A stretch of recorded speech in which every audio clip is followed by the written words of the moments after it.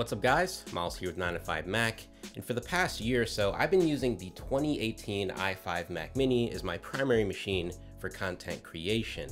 I've got 20 gigs of RAM installed with an RX 570 GPU connected through Thunderbolt 3. Both of those things have helped performance a ton, but lately I've been pushing the machine more and more, and I'm starting to feel as though I'm hitting a wall in terms of performance. So I did a bit of research as far as looking into seeing how big of a difference it would be if I were to upgrade to the i7 version of the Mac Mini. And oddly enough, I didn't find anything, I didn't find much on YouTube as far as a direct comparison between the two for video editing performance and stuff like that. So I went ahead and just bought the i7 Mac Mini to not only see for myself if the difference is going to be substantial, but to bring this comparison to you guys. So we're going to do a direct comparison between the i5 and i7 Mac Mini for video editing performance, just to see how big of a difference it is, because if not, then it might be going back. But without further ado, let's dive right in.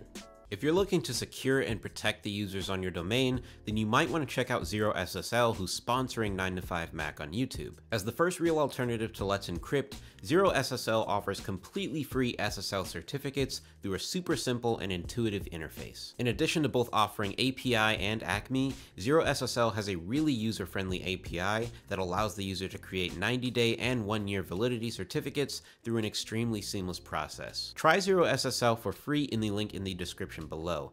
Thanks to ZeroSSL for sponsoring 9 to 5 Mac on YouTube. So I just got the new i7 Mini in the office, and I just finished my RAM upgrade, and now I'm about to do a migration from the i5 model to the i7. This is essentially just cloning the data from the i5 to the i7 model, so everything on here will be exactly the same on the i7 model. And this is from a built-in tool that's built into Mac OS. And Apple lets you do this via two options. You can either do it through a network or through Thunderbolt 3. I've done it through a network before, and it can kind of be painfully slow, especially with hundreds of gigs of data.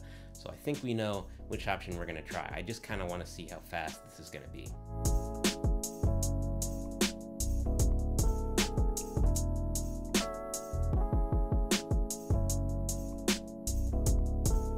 Wow, that Thunderbolt 3 is quick. I transferred about 230 gigabytes in about 8 minutes, which is really impressive.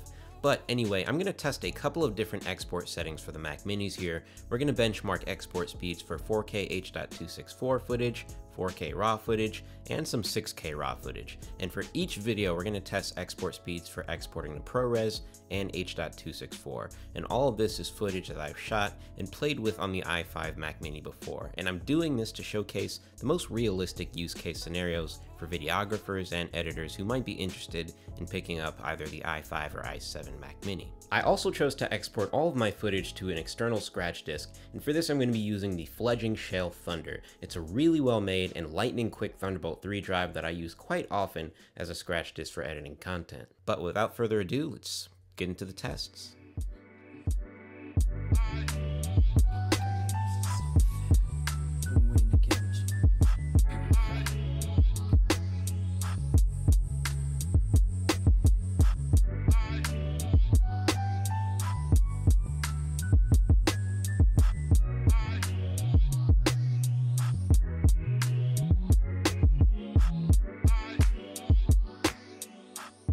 So I ran all the tests yesterday, and here are the results.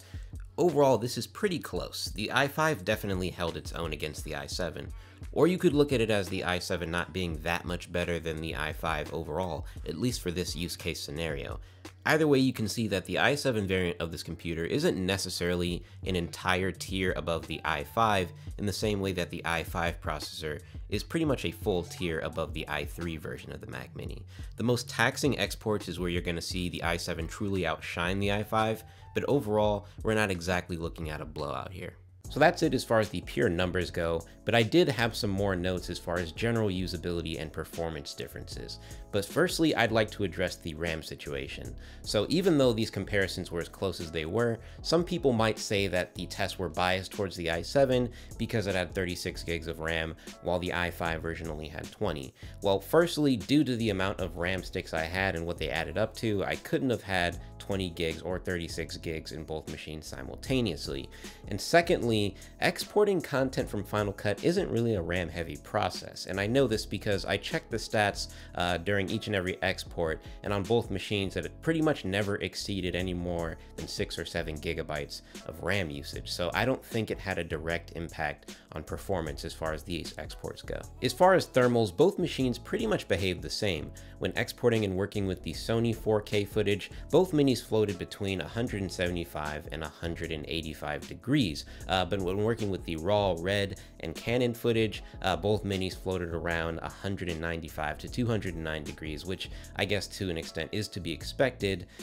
Converting RAW video to H.264 is a bigger job for the computer than converting H.264 video to H.264. What about general performance and fluidity differences? Well, I've only had the i7 model for about a day or so, but when using it for my everyday tasks, it honestly doesn't feel that much different than the i5 Mac Mini. I definitely wouldn't call it drastic. I'd say opening applications is slightly faster. It's noticeably faster, but not by much. And I'd say logging in after a shutdown is a little bit quicker. Things like that, you're gonna notice an improvement in speed, but I definitely wouldn't call it anything crazy. I think the general takeaway here is that for video editors, if you're working with compressed 4K video footage from cameras like the Sony a7 III, Canon EOS R, Fuji X-T4, cameras like that, then I'd say the i7 is definitely not needed over the i5 model. But if you're working with raw footage from cameras like the Reds, the Canon cinema cameras, ARRI, stuff like that, then I will say that while the i7 isn't necessarily needed over the i5 model in this case, this is where you're going to see the biggest differences in performance. The i7 is just going to handle those heavier files noticeably better than the i5 can. But I will say that for anyone who's looking for an i7 mini, unless you need to do something else with that $200 upgrade cost, then you might as well go with the i7. You never know how much power you're going to need down the road. I think I'm personally going to keep the i7 Mac Mini. I'm not going to return it, and that's simply because, like I said, I'm sure I'm going to need that little bit of extra bandwidth down the road as I grow in video production quality. And secondly, I only paid $10.99 for this Mac Mini. I'll have a link down below for where I got it from B&H. Paid $10.99, got the i7 8 gig 256 model. If you just spec that up, throw in some extra RAM, connect a Thunderbolt SSD, eGPU, you're golden, and that's under $2,000 you could do that. And thirdly, once I get rid of the i5 Mac Mini, there won't be that huge of a loss, probably less than $250 total, which is perfectly fine to me, just thinking of it as like a slightly expensive or slightly more expensive i7 upgrade directly from Apple. But that's about it for this one. Everything I mentioned in this video, the Mac Minis, the RAM, eGPU, graphics card, all that stuff will be down in the description down below. If you enjoyed it, make sure to give it a thumbs up and subscribe for future content like this. Thank you all for watching, and I'll talk to you in the next one. Once again, thanks to Zero SSL for sponsoring 9to5Mac on YouTube. If you're looking to secure and protect the users on your domain, then you might want to check out Zero SSL.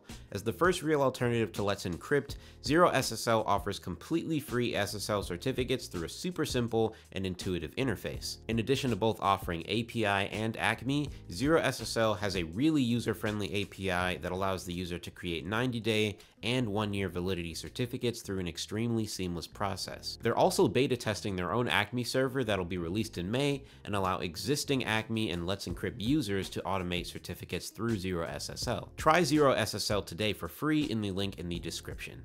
Thanks to Zero SSL for sponsoring 9to5Mac on YouTube.